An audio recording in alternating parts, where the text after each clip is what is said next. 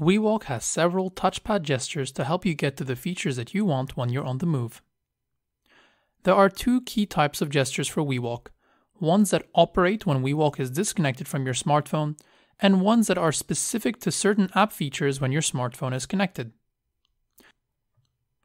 When WeWALK is disconnected from your smartphone, you can press and hold the touchpad while shaking WeWALK to get your battery percentage.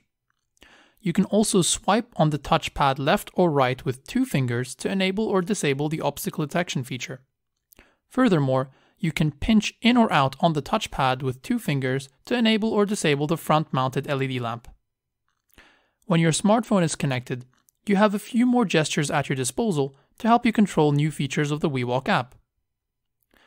If you press, hold, and shake WeWALK when your smartphone is connected, you will get your battery percentage and the current time.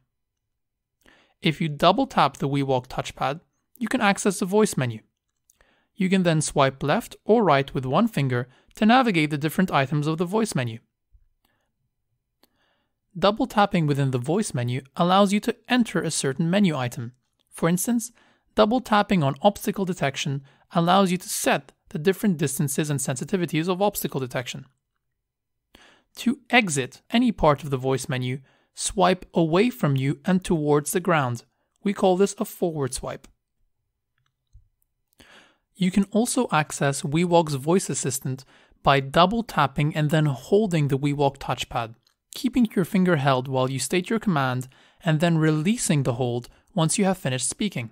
If you disable your voice assistant, then this gesture will activate the WeWALK's horn.